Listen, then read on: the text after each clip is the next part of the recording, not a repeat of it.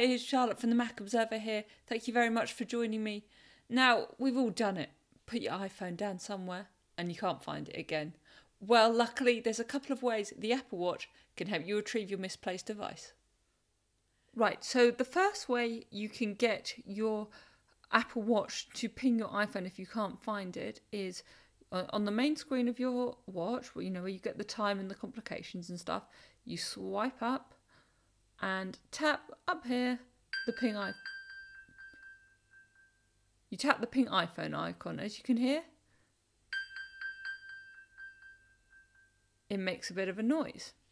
Now, I'm going to move the watch away because what you can also do is if you hold down on that,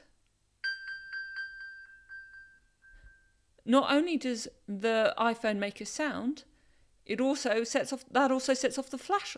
So it makes it easier to find if you're in a dark room. Of course, it's a great accessibility feature as well if you're hearing impaired in any way. Thanks so much for joining me. Hope you found this useful.